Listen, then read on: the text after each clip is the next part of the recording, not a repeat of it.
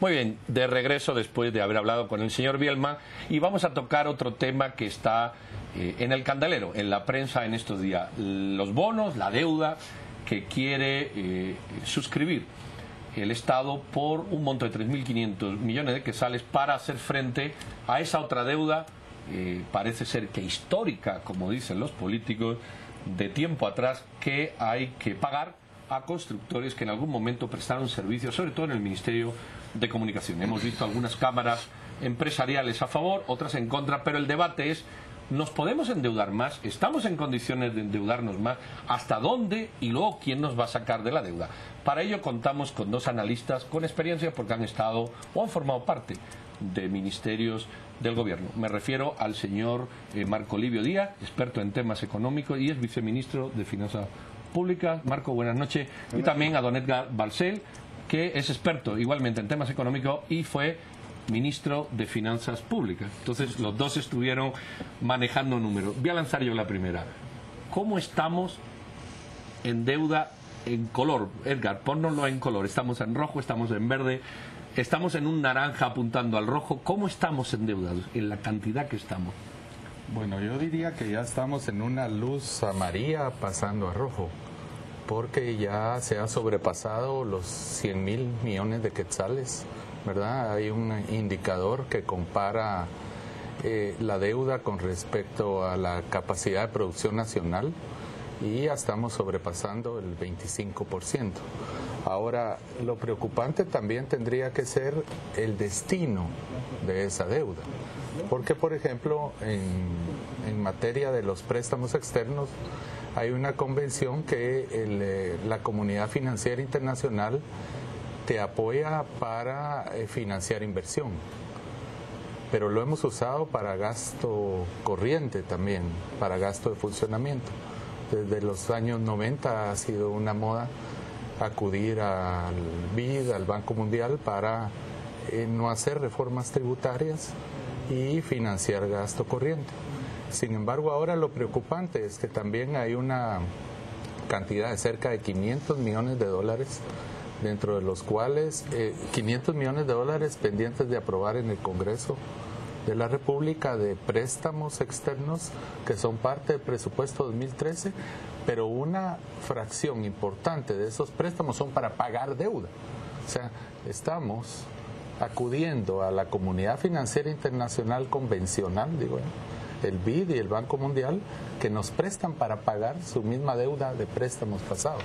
Y no digamos lo que te interesa también, que el día de mañana es crucial en la Junta Monetaria, pago de deuda flotante de contratistas del Estado, que es a través de bonos de deuda interna. Es un tema muy preocupante también. Licenciado Díaz, es interesante ver cómo el día de hoy surge una división entre las cámaras de comercio, del agro e industria, en la oposición a la emisión de los 3.445 millones en bonos del Tesoro destinados para obras del Ministerio de Comunicación, y por el otro lado vemos a la Cámara de la Construcción aprobando. Cuéntenos un poquito qué significa esta emisión de bonos, por qué el sector empresarial específicamente en este tema se resquebraja en dos partes.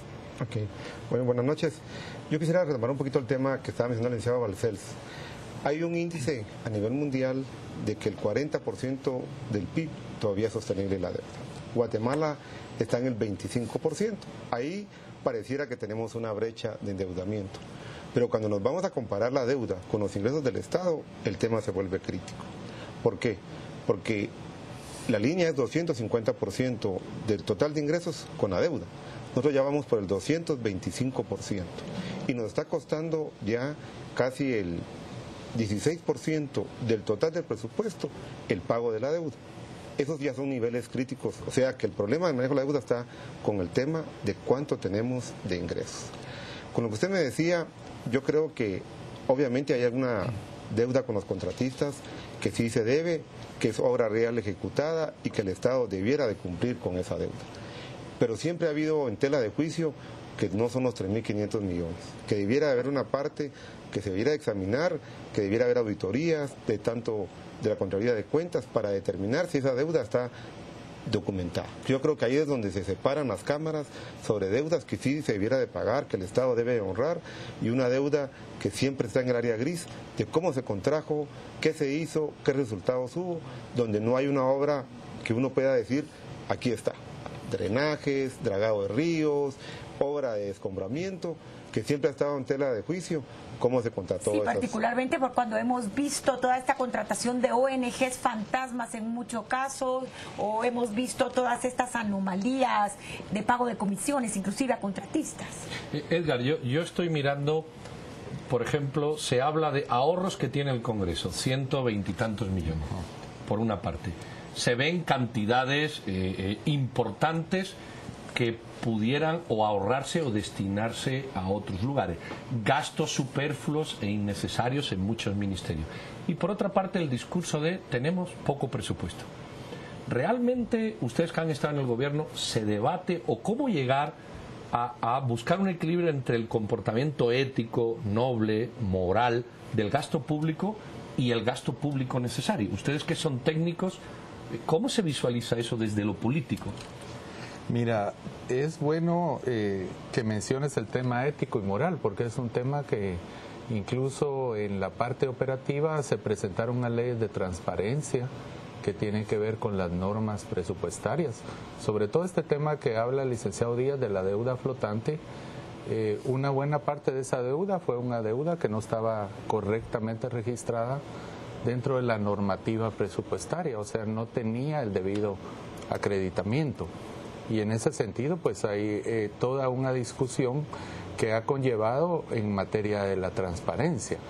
Pero de lo que mencionas de las entidades que ahorran, nosotros aquí en la antesala platicábamos sobre la ya estructural rigidez del gasto, porque cada entidad, el organismo judicial tiene sus recursos también, pero pide más.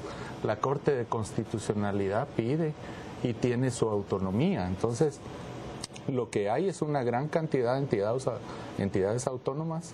Notémoslo con la Universidad de San Carlos también, que hoy hubo una restitución de unos fondos que estaban destinados a hospitales y que la universidad lo quería para otra cosa. Entonces lo que hay es una gran balcanización del gasto, por decirlo así, punto de vista de ciencia política, ¿verdad?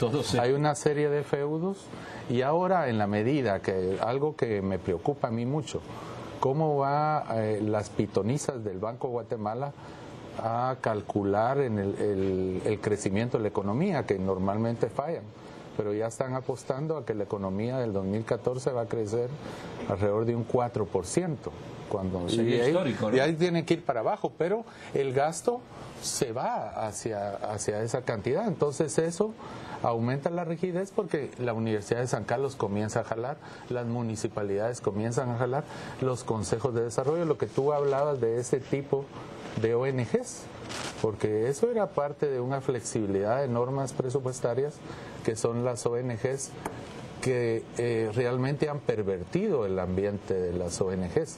Son las ONGs que estuvieron vinculadas a todos estos alcaldes metropolitanos, etcétera, y que de alguna manera hay una autonomía y el ambiente más escandaloso es el sistema de consejos de desarrollo, del que nadie habla, ¿verdad? Porque aún ahí hubo una especie de boicot cuando se prohibió el gasto a través de esas ONGs creadas para ese efecto. Ellos boicotearon la ejecución del gasto. Entonces, lo que uno ve también, Pedro, es una pésima ejecución del gasto.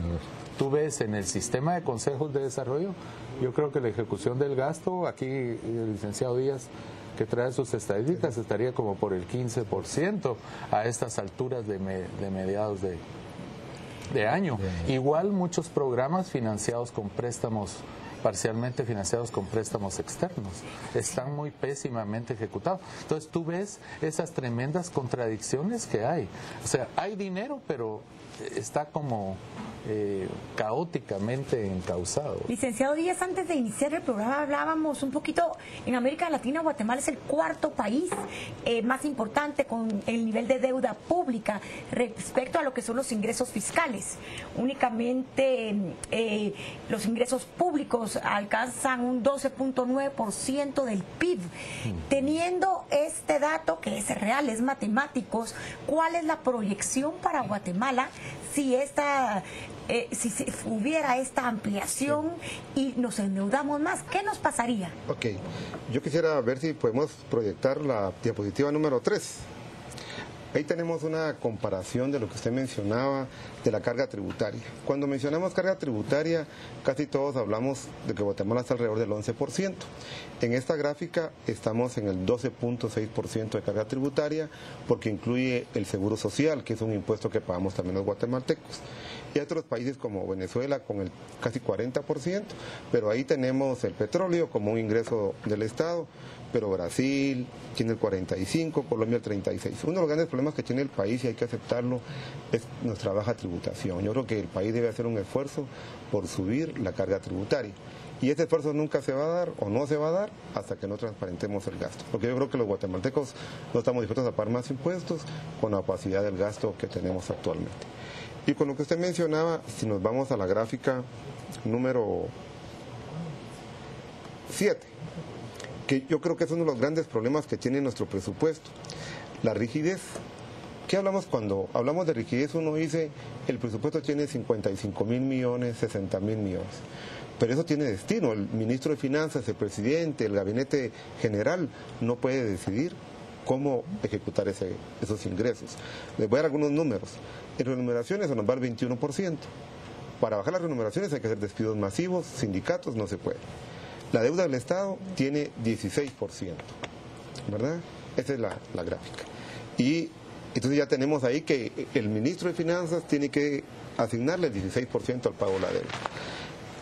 Tenemos aportes institucionales que no se pueden dejar de ejecutar, 9%.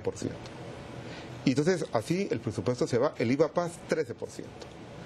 O sea, el presupuesto está secuestrado desde su concepción por los ingresos y por los gastos a que está sujeto. Bueno, señores, el tiempo nos comió igual que el presupuesto. Lo que podemos hacer, si les parece, es subir esto a la página de las 8:45. Si ustedes lo autorizan, este trabajo, ustedes van a poder ahí comprobar todo lo que los dos técnicos acaban de decir y otras muchísimas cosas más, y seguramente los vamos a llamar más cuando ocurra lo que tenga que ocurrir, es decir, que se apruebe o que no se apruebe tanto los 5.000 millones como los 3.500, porque a fin de cuentas tendremos un problema o tendremos otro.